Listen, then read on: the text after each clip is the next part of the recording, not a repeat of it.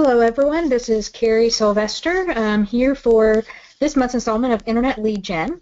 Looking at a series of sessions, and this month we're focusing on ratings, reviews, and testimonials. If everyone could just do me a quick favor and just confirm again, raise your hand, do a quick question to show that you can hear me, but we're going to get started. So before the internet, our reach, when we really wanted to look and find products or services, was mostly friends and family that we got opinions from. It was really hard to go beyond that because there wasn't really an easy way to identify others who might provide us with some meaningful recommendations, information, based on their specific experiences that were applicable to our situation. But now with the internet, and what has dramatically changed, we have found an easy way to access a large selection of people to provide us with information on just about any product, service provider. We're planning our summer vacation right now for my family, and the first place that I go are looking at what other people say about the resorts that we're looking at. We'll go into a little bit about how to really capture and leverage those because it's part of our day-to-day norm. Well, let's backtrack for just a second and reframe why we're here in this series of 6 sessions. This is about Internet Lead Gen, which is a purposeful strategy to promote your brand and to drive consumers to you online. That's at the very beginning. And we must start there because technology is changing at an increasingly rapid pace. We no longer categorize buyers and sellers according to whether or not they use the internet. Everyone uses it. And so it's a combination of both our strategy and our brand that brings lead generation to you. So if we look at the first 3 sections that we're focusing on are building your brand. So creating and maintaining your internet presence. What are you saying about yourself? What are other people saying about you? Because if you don't have that solid platform, it doesn't matter how much internet lead gen you have to drive people to your traffic, you've got to have that online presence. So this is the last of our series of really focusing on your brand. The next set of series we'll go into is your strategy, which is how are we going to get those people to find you on the web? So let's jump into ratings and reviews. The days of consumers just wandering aimlessly into establishments, whether it's walking into a barbershop, a restaurant, a dry cleaner, being unaware of the level of service to expect, those days are over. That was a great quote from Inc. Magazine, Inc.com. Think about it in your daily life. Every day we have these sites, Yelp, Google, Foursquare, Yahoo, the list just goes on. I'm using travel sites right now to review resorts. But they give you a quick rundown of almost every business at your fingertips. I even did this with finding a doctor in the past week. Read ratings and reviews on their staff and the hospitals that they use to really find out what type of service to expect. So think about it before we go to this. Think about yourself. How do you approach online shopping? Finding a new restaurant. You Google it. Just about every product or service has some type of a review. And here's what's interesting. 90% of consumers trust peer recommendations while only 14% trust your traditional advertising. So all that work that you put into creating a brand is extremely important. You have to have that. But 14% of people are going to trust it. So let's now make sure we get the 90% of the people who trust peer recommendations. In fact, a Harvard Business School study in 2011 found that when restaurants increased their Yelp rating by 1 star, so that's an increase of 1 star on Yelp, their revenue increased between 5 and 9%. That's a big swing, especially in the restaurant industry. 5 to 9% is a huge swing.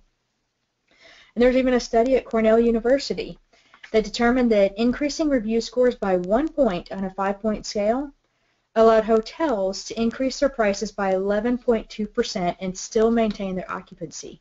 So we can see that direct correlation between letting other people talk about us, increasing those stars, and increasing our revenue. So how does that apply back to you? Let's talk about those conversations that you have about those commissions. Those conversations going away because other people are saying that you're worth the commission. Every single dime of that commission that we earn, you deserve. Now, in contrast, a few bad reviews can quickly torpedo a hotel or a restaurant's reputation. We're going to talk a little bit about that at the end of how to manage when that situation may come up. So let's talk about why do they matter. And I always start with my favorite quote from Intuit. A brand is no longer what we tell consumers it is. It is what consumers tell each other it is. That's from Scott Cook, the founder of Intuit. Really one of the most innovative companies that really reinvented themselves, and part of their reinvention was really looking at how they represented themselves and how they were using those peer recommendations to build what their brand was.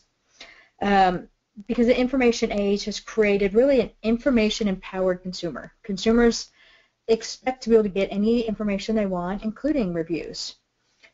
And who's driving this change? Well, it's that category of our consumers called those millennials. They are driving that change, and just a few interesting stats on why this is so important to them. 1% said a compelling advertisement would make them trust a brand more. 1%. Just feast on that for just a moment.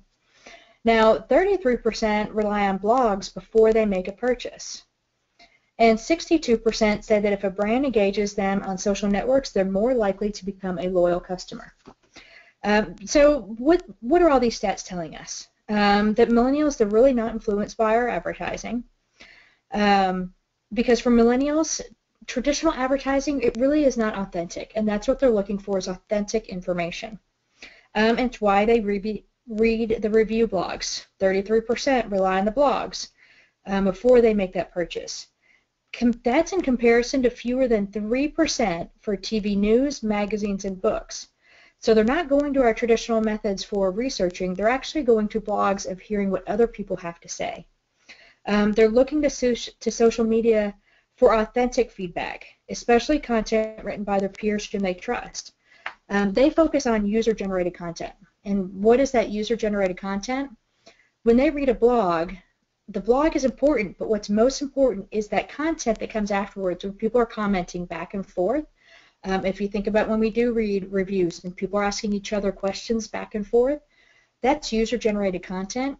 And what's remarkable is that millennials trust that even more than their family and friends. So have you ever read an article, and all of a sudden you read the first part of it, it's kind of interesting, but you skip down to the comments before you finish reading the article, and the commentary is really exciting. You might go back to the article. That's what they're reading, is they're jumping down to that commentary. And why does it matter that if it's on social media, through blogs, through Facebook, is because that's where they want to engage. And so if you engage with them there and let them see the inner self, the authentic side of who you are, they are much more loyal, much more likely to become a loyal customer.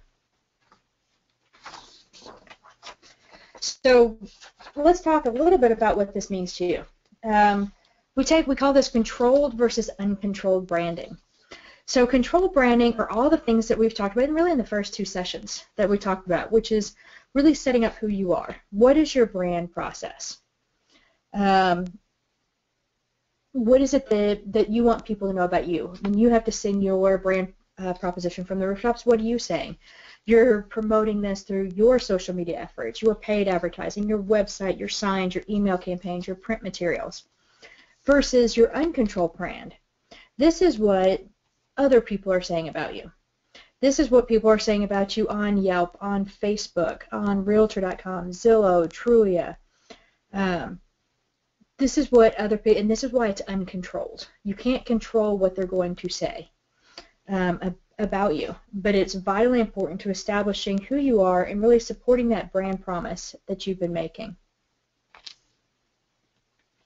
So when we talk about what types of things you get between controlled and uncontrolled, let's talk through what those differences are and then where that credibility comes in, where you want to spend your time. So first we want to talk about ratings. Ratings are a quantitative rating assigned by your client based on production or performance from an independent source. It's really what it's that star is what it's looking at. Reviews are the commentary that your clients write about you. So if the rating are the stars, the reviews are the words that they invest the time. They write about your business. It's posted on a search engine or a review website. And then final is testimonial. And this is the commentary your client writes about your business that's posted on your website. The big difference between testimonial and reviews is that authenticity. Reviews may or may not be filtered by you. Testimonial, if it's not something that you like and haven't helped craft, you're probably not going to put it on your site. If someone has any type of a complaint, you're probably not going to put it in the testimonial area on your site. And so that's a really big difference between reviews and testimonial. Testimonials, you are 100% choosing which ones you're going to use and handpicking. You're soliciting that specifically as a testimonial. Versus review, which is really them saying what their thoughts are as they go through. So if we've got ratings, reviews, and testimonials, which one works the best for you? And that's where we look at a credibility scale, because they all influence consumer behavior. But some are really held at a higher level of credibility than others. So if we start with testimonials, they're housed on your site. They're trusted less. You need to have them there. It looks strange if you don't have any testimonials, but they're not trusted a whole lot. It's more of a check mark. Yes, they have their testimonials. That's about what you're going to get from the testimonials. Now, ratings, believe it or not, ratings are actually between testimonials and reviews as we look at these. They are more trusted than testimonials because they're typically independent, but they're based on incomplete data sets, which causes a little bit of the distrust, which means just clicking on a star, you don't know what actually gave that person that star, or the 1 to 5 rating, whatever the rating scale is. It's a number without really meaning, and so that's why it's got some credibility to say, okay, well, they have stars. The example I always give was when I was looking at choosing some medical doctors the past week, and looking at them, it was great if I saw sites where they had stars, but it really had no relevance unless I could actually read commentary. So that's why it gives some level of credibility, but it still isn't 100% trustworthy yet. Now, reviews are really where you're going to get the most credibility in incorporating reviews into your strategy. They are independent. They're trusted the most. And I think when you put in the perspective of being able to give context to why someone got a 5-star or a 5 rating, what was important to that person. When we look at resorts, the commentary means the most to me because someone may have disliked what the pool was like, but what they disliked is actually what I like. So it really gives that, really helps to give that context to people. So that's why I put a lot more credibility into reviews than anything else. So if we know reviews are that important, let's talk about where do we manage those reviews. Let's talk about a few best practices. First, as we go through these sites, claim your free profile. Most of the sites, it's easy, set it up, do your control branding message, set up who you are, make sure it's setting the message that you want to send. Keep it up to date.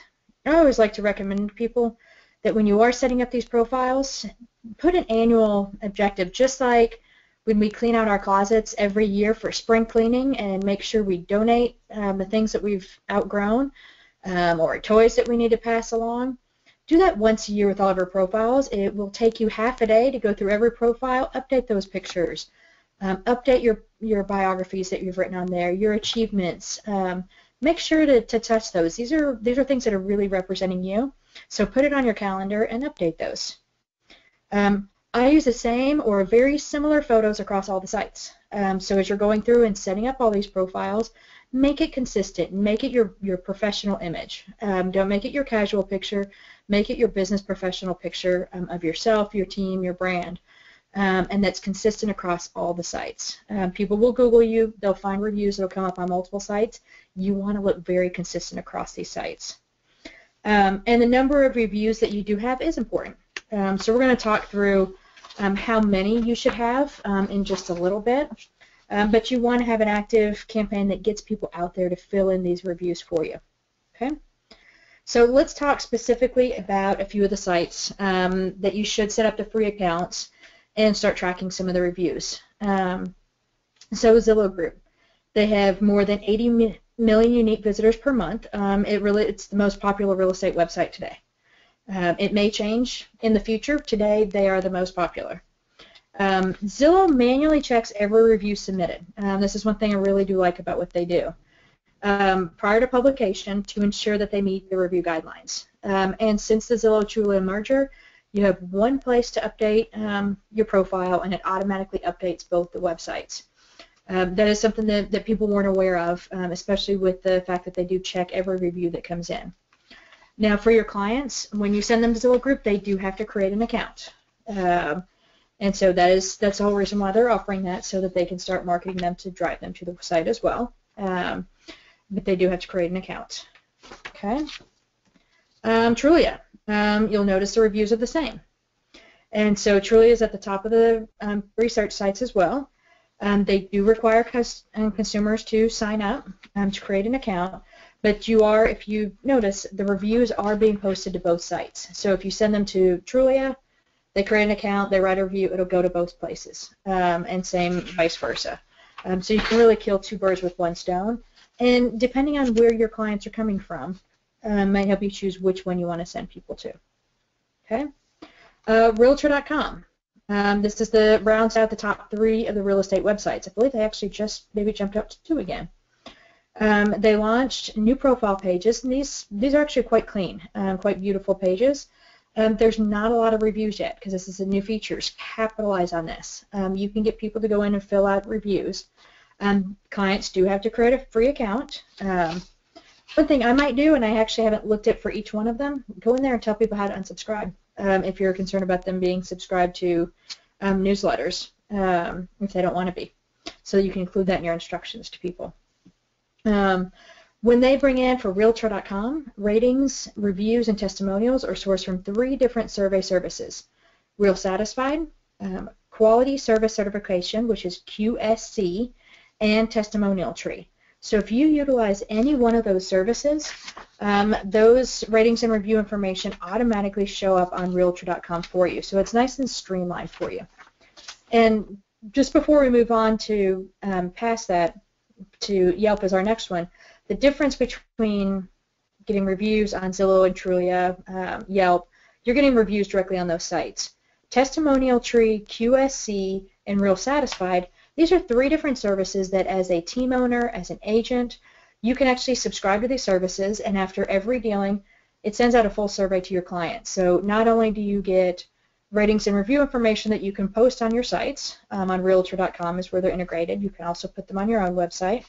It also gives you those metrics to help you as you grow your team, to evaluate your team, your services, and see where you want to increase and focus. So those are minor differences between just collecting the ratings and reviews and the services such as Testimonial Tree, QSC, and Real Satisfied that really help you manage the responses from your clients to get meaningful information to increase your team's customer satisfaction. Okay, let's talk about Yelp. Yelp has an average of 120 million unique visitors, and Yelpers have written more than 53 million local reviews. Now, this is why I include Yelp, because remarkably, according to Mashable, real estate is the 13th most regularly searched for topic on Yelp. So people are searching for realtors on Yelp. Now, they have to sign up with an account, set up your account as well, so you can get those reviews.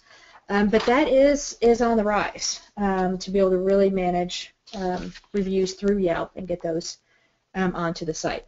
It's a great new source for you. Okay, so we've got our different sites. How do you get them?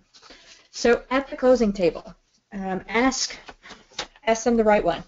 You know, I went to an endodontist once that they get all of their business through referrals. They have no traditional advertising. And whenever I would leave, they gave me a nice sheet of paper that said, if you participate in social media, please, we build our business on referrals and we need your help. We would love to have your help. If you participate in, they use Google+, Yelp, and I think Facebook. If you participate in these sites, please leave us a review. Here's exactly where you do it for each one. So what they gave me when I left was a really great, if I use these sites, please go help them. I knew that they have a referral business, so I enjoyed helping them build a business. They did a great job, and so I had no problem with them asking for them to do that. And they gave me nice step-by-step instructions to be able to do it. Immediately, obviously, went and did it, take care of them. So give them something at the closing table that thanks them and tells them that this is a referral business and I could really use your help with you telling people what you thought of our services. After the closing table, send a follow-up email. with links to the site. Number 3, ask everyone. This could be a campaign as your 33 touch. If you haven't been managing ratings and reviews to this date, start on your 33 touch. That could be one of the touches you pick up the phone and call people that you've done business with in the last year. Hey, I'm trying to build this up. Would you mind filling out a review for me based on our transaction? And it's a great touch to stay in contact, part of your 33 touch, and get reviews out of it. Now here is the tip. This is something that's really interesting, and track this as your clients come to you. The clients who come to you because of a review are inclined to post reviews unsolicited. So if they found you because of a review, or they researched you and really read your reviews, after that transaction, there's a good chance that they will actually fill that review out without you even having to ask. So those are great people to really make sure that you're getting those reviews from as you build up your review library. Okay, now what about the dreaded bad review?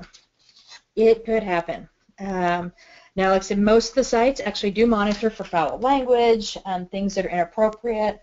I know that there is worry and concern in the industry of another real estate agent putting in a negative review, or someone who is putting a review that has nothing to do with the services that you offer. Maybe the title agent completely dropped the ball and they blame you. So we monitor those. But there are going to be some that people are going to feel more comfortable saying something negative about you through a review rather than face-to-face. So let's talk about how we can manage this, because it's not the end of the world. You are at the center of a complex transaction with a whole lot of moving parts, and things go wrong, and they're not always your fault. So it happens. It's important to remember how to handle this. Negative reviews can actually help build your own credibility. Remarkably, when everything is perfect, it starts to go back to that credibility scale, starts to look more like a testimonial than actual reviews. So how do we do this? First, respond. Not defensively. Apologize. Respond by saying, I'm so sorry that wasn't a great transaction. I'm so sorry that this fell through. So for whatever it was, acknowledge the fact that something did go wrong. Don't get defensive, especially in these public forums. It's not the place to get defensive. It's your place to take the higher road and say, I'm so sorry. What can we do to help you next time? Look what we've also done. You can actually really just address the issue rather than getting defensive. And be thankful for the feedback. Take it with a grain of salt. Look at it and say, how can I improve this process? If I have a lender who is not up to task with me, well then let's make sure we get that resolved. Or if there's something in my process that could have made that easier, let's take that feedback and figure out how we can do this differently. And most importantly, don't take it personally. It is, as I said, many people are much more comfortable saying something negative when they're typing it into a computer rather than face-to-face. Go back, respond, apologize, don't get defensive. Take the feedback and see if there is something to improve, and don't take it personally. Now here's the most important tip. 85% of consumers, when you do look at these negative reviews, 85% of consumers look at 10 reviews or fewer. So it's very important to manage your reviews and make sure there's always a steady stream of information coming in. So when you do get that negative review, address it. Like I said, respond. Make sure that you take the high road. You make sure you're addressing it. You're not hiding behind that review. And then work very purposefully to get 10 new good reviews. People are going to read that first 10 at the most.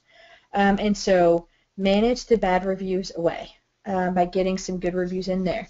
As I mentioned, going back to that 33 touch, it's a great way to pick up the phone and say to those old clients, hey, would you mind posting a review for me? And you can help manage those away. So you've done two things. You've shown that you're professional, you address it, and you've also gotten good reviews to take its place. So that's how I would handle bad reviews. So that's it for this month. That was ratings and reviews. So with that, we have actually finished up our branding. So we've set up what your website looks like, what it should say about you, what your brand promise is, your social media channels, tips and tricks on really how to help that reinforce that message. Now letting other people tell your story and say what your brand is through ratings and reviews. And next month, on April 11th, we'll get started on the strategy section, which our first segment is on search engine optimization before we go into paid traffic advertising and then conversion and closing. Thank you all so much for being here this month, and I hope you got some great tips on how to manage ratings and reviews. And we will see you next month, April 11th, to talk about SEO. Thanks so much. Bye-bye.